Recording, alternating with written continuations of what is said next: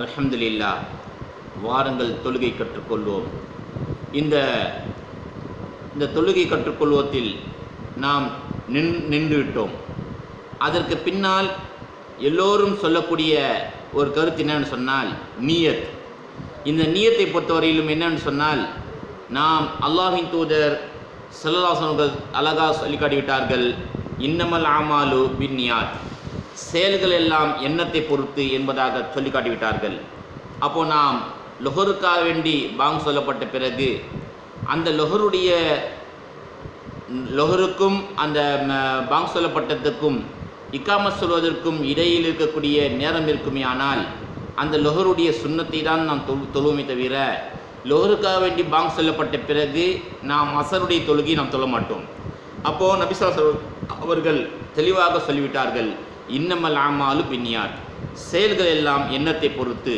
அப்போ நாம் எந்த தொழுகைக்காக வேண்டி பாங் சொல்லப்படுகின்றதோ அந்த தொழுகைக்காக வேண்டி தான் நாம் தொழக்கூடியவர்களாக இருப்போம். அதன் அடிப்படையில் நாம் அந்த தொழுகைக்காக நிற்கின்ற அந்த நேரத்தில் நாம் வாயினால் மொழியப்பட வேண்டும் என்பதாக அவசியமில்லை.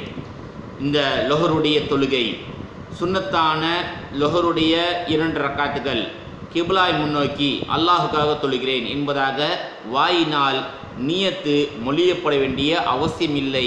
நபி ஸல்லல்லாஹு அலைஹி வஸல்லம் அவர்கள் காட்டித்தரவில்லை. காட்டாத ஒரு செயலை செய்வதற்கான அதிகாரம் நமக்கு கிடையாது. நபி ஸல்லல்லாஹு அலைஹி வஸல்லம் வழிமுறை, அந்த சுன்னத்தை எவன் ஒருவன் அலட்சியம் செய்கிறானோ அவன் என்னை சார்ந்தவன் இல்லை என்பதாக அல்லாஹ்வின் தூதர் ஸல்லல்லாஹு அலைஹி வஸல்லம் அவர்கள் அறிவிக்கக்கூடிய ஹதீஸ் புகாரியில் 5063 ஹதீஸாக பதிசப்பட்டிருக்கிறது. ஆக நபி ஸல்லல்லாஹு அலைஹி வஸல்லம் அவர்கள் சொல்லி தந்த விஷயத்தை மட்டும் செய்யக்கூடியவர்களாக நாம் இருக்க வேண்டும். அப்போ நிற்கின்ற அந்த நேரத்தில் நாம் எவ்வாறு நிற்க வேண்டும், அந்த நின்ற பிறகு நியத் என்பது ஒன்று கிடையாது. ஆனால் நியத் ஒன்று கிடையாது. நின்றவுடன் நம்முடைய கைகளை எவ்வாறு உயர்த்த வேண்டும் என்று பார்த்தால், இந்த உயர்த்துதல் என்பதை பற்றி அல்லாஹ்வின் தூதர் ஸல்லல்லாஹு அலைஹி வஸல்லம் அவர்கள் அழகாக சொல்லி காட்டியிருக்கின்றார்கள். அதன் அடிப்படையில் நாம் தொழுகைக்காக வேண்டி நிற்கின்ற அந்த நேரத்தில் நம்முடைய உள்ளம், நம்முடைய எண்ணம் எதுவாக இருக்கின்றதோ அதன் அடிப்படையில் நின்று ஒவ்வொரு வக்துக்கும் நம்முடைய எண்ணத்தில் உதிக்கக்கூடிய அதன் அடிப்படையில் தொழக்கூடியவராக அல்லாஹ் ரப்புல் ஆலமீன் நம் அனைவரையும் ஆக்கி அருள் புரிவானாக.